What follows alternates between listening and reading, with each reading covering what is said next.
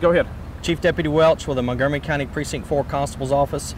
Go ahead. This evening, deputies with the Montgomery County Precinct 4 Constable's Office Livestock Division was dispatched to a scene in the New Caney area off 1485. It was reported that a small donkey was hit by a vehicle. When the deputies arrived on the scene, they found out through further investigation that the donkey was tied to the back of a black SUV that you see behind me, and was dragged through a neighborhood on the street at about 20 miles an hour, causing severe damage to the animal's hooves. A vet arrived on scene and treated the animal. It's unknown if the animal is going to make a recovery. The animal's with the owners at this time.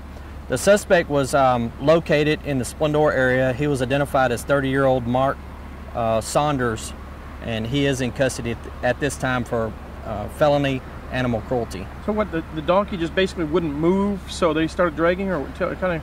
Well, it's reported that they were trying to lead the donkey, but the driver of the vehicle was going at a higher rate of speed than what the animal could keep up with, and it eventually caused severe damage to the rear hooves of the animal.